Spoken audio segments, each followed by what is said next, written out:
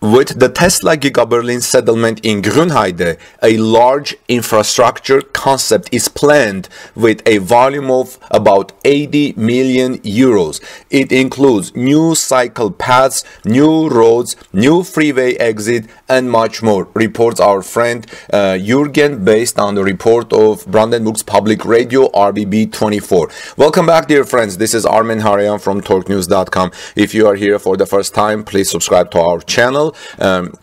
And ring the notification bell so you don't miss our next report. So RBB reports that at Tesla in Grünheide, tens of thousands of people will soon be commuting in and out every day. The current transport infrastructure is not sufficient for this, of course, because we're expecting about 12,000 new people. A new development plan currently is on display in Grünheide, and it intends to change that whole thing, how people will commute to work and go back to their homes.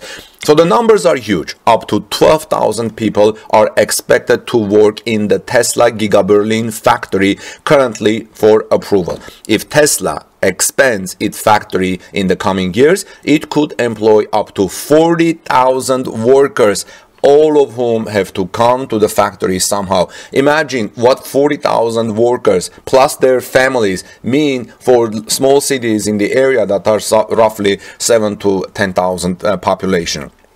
40,000 people, workers with their families. This can well be like what? Let's give about 3 people on average in each family, and we're talking about 120,000 people. If you have larger families coming, 4 people coming in each family, like husband and wife and 2 children, we're talking about 160,000 people. Add to this the infrastructure that needs to be built in the area: restaurants, hotels, and gas stations, and so on, libraries, schools, teachers coming to work the area. We're talking about, well, maybe somewhere between 150 to 200,000 people coming to the area in the next 2-3 years.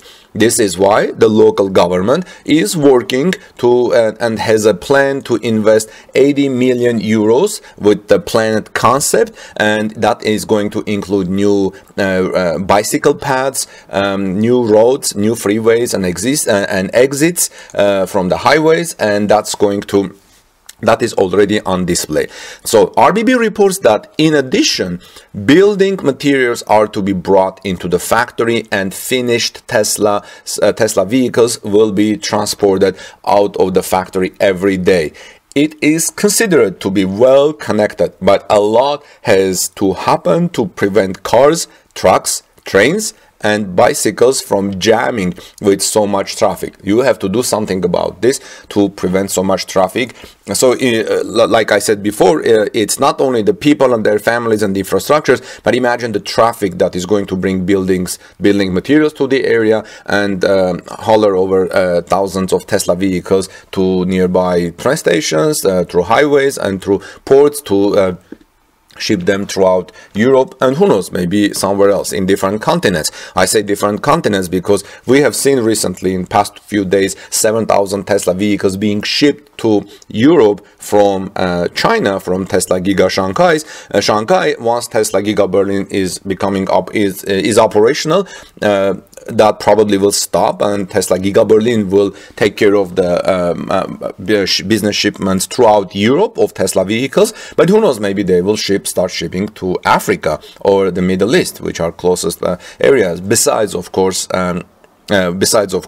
European continent. Now, therefore, with all this in place, a proposal to change the local development plan in Grünheide town, where Tesla is building Giga Berlin, and on the internet is still available until November 2nd.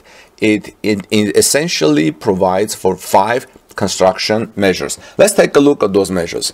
New highway exit and new state road. In the north of Tesla Giga Berlin area, a new highway, they call it motorway exit from the Berliner Ring, is to be built with 2 lanes so that trucks can easily drive onto the state roads. That is also to be built. This should past a planned works entrance lead over approximately 400 meters to the existing State Road 23 east of the Tesla site. Now, a new meters north of the planned estuary, the L23 crosses the rails on which, among other things, the trains of the RE1 roll. Here, a bridge is to replace the barrel level crossing so that cars, cyclists and pedestrians, bicyclists and pedestrians do not have to wait at the barriers when more regional express trains and freight trains are soon to be operating. Now, another thing is state and municipality should pay for this, because there has been discussions whether Tesla is going to pay for all of this or the state or the municipal government is going to pay for this. RBB reports that to the south of Tesla site, Tesla Giga Berlin site, additional lanes are to be built on the L38 state road so that cars and trucks can turn into the Tesla Giga Berlin plant and the Freimring industrial park without slowing down the rest of the traffic. This is good news, of course. Finally, RBB says the community of Grünheide wants to enlarge the parking lot of the Fangschlois train station, which is a small train station, by around 6,000 square meters. They want to spend up to 300,000 euros on this, says Mayor of Grünheide, Arni Christiani, to RBB. The other construction measures are expected to be paid for by the state of Brandenburg, which intends to invest a total of 78 million euros in the transport infrastructure around the Tesla Giga Berlin site. Now, Tesla wants to build temporary departure at its own expense, temporary highway exits and juncture. If Mayor Christiani has his way, the Grünheide community representatives should decide on the development plan at their meeting on December 15. Then, the excavators could start rolling at the beginning of the next year, but even if that works, it will take years before all roads that we talked about here and highway exits are ready. Christiani hopes that all construction work will be over by 2026. Now keep in mind, Tesla is going to start, God willing, the operations at Giga Berlin sometimes before summer of 2021. But all of this work that I just talked about here in this report is going to be over by 2026, so 5 years.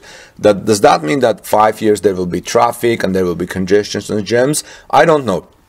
Tesla doesn't want to wait that long, of course, and is therefore planning to build an exclusive factory exit at its own expense until the actual exit is complete. The company is currently discussing this with the State Road Administration. RBB reports saying the municipality of Grünheide also wants to expand the parking lot at the Fangschlois train station from November 11th with an early approval so that all drivers can find a parking space when the RE1 train stops every half hour from December 13th. That means starting December 13th, probably a lot of people will start coming to Giga Berlin for inside preparation works. Now, another thing is shift changes should be coordinated with traffic, of course. RBB says, but the commitment of the community and the state alone will not be enough to cope with the flood of commuters and materials in a 40,000 employee factory. Tesla is also in demand for solutions to traffic. Some of them have been sketched out by Berlin traffic engineers in a report that is attached to the development plan. A 24-hour 3-shift operation with a good 9,000 employees each is planned at the Tesla plant. In addition, there should be a day shift so that 9,000 employees don't leave and another 9,000 employees arrive at the same time. Tesla is planning shift changes from department to department at different times. In this way, the shuttle traffic could be stretched. Because the planners expect that almost 2/3 of the employees will come by car, the shift changes should also be arranged so that they do not coincide with the rush hour of the neighboring Berlin motorway ring. And carpools and e-bikes, let me talk about that a little bit. In order to further minimize car traffic, the planners suggest that Tesla promote carpools, for example, with special parking spaces at the plant. Company tickets could help to encourage employees commuting from Berlin in particular to take the train. According to the report, shuttle buses from Erkner and the Frankschlois train station to the plant would also be helpful. And who knows, maybe Tesla or the city will provide that. If the Frankschlois station is built closer to the Tesla Giga Berlin plant, the employees could also walk. But this is a separate approval process. The development plan only creates the first prerequisites here, such as parking spaces on the newly built state road.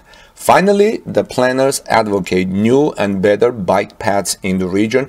Tesla can also promote electric bikes, which are extremely popular in Germany and especially in Berlin area, so that as many employees as possible from the region could bicycle to work. And I think building the train station to a walking distance to Gigafactory is a great idea. Electric bikes are a great idea. This whole thing will minimize the driving to Giga Berlin plant and help with the traffic in the area. Well, friends, let me know what your thoughts are about all these developments around Giga Berlin with 80 million euro investment. This is Armen Harayan from TorqueNews.com. Please subscribe to our channel for daily Tesla news and ring the bell so you don't miss my next